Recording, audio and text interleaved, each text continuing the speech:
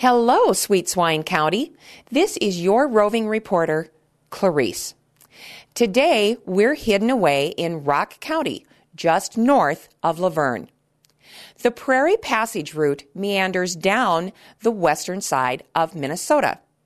Along that route, you'll find the Blue Mound Wayside Chapel. The Christian Reformed Church of Luverne built the chapel in 1963 at the Cruin Lumber Yard, now Country Lumber, near Leota. It was transported by flatbed to its current location about 1 mile north of Luverne on historic Highway 75. In the first month before the chapel was dedicated, between 11,000 and 12,000 people stopped to visit the chapel.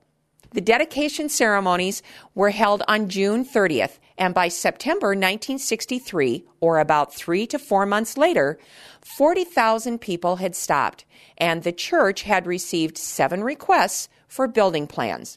When I visited this tiny chapel, the guest register contained visitors from as far away as New York, California, Washington, Hawaii, Mexico, Scotland, Sweden, and Norway.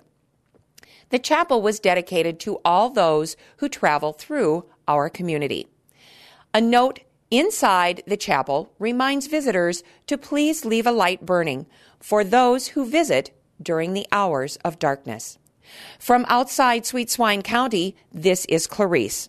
And, as my Norwegian Nana would have said, hid away hardly means forgotten. Bye.